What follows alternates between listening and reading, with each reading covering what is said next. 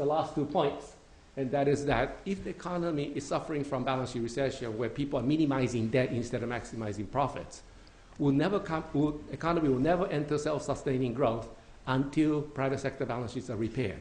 That's the first point.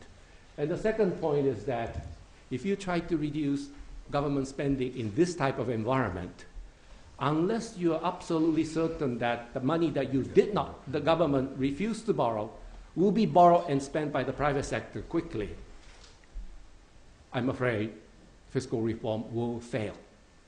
And those of us in Japan, we tried it in 2 occasions, 1997 and 2001, and both ended in massive failure. In 1997, we listened to the IMF and the OECD and those people who know nothing about anything. They told us to cut the budget deficit, and we tried that.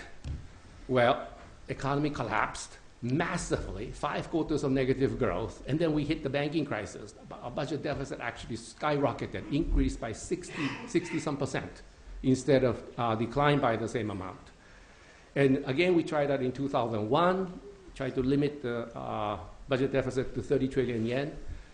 That didn't work either, because the economy was collapsing, budget deficit actually increased.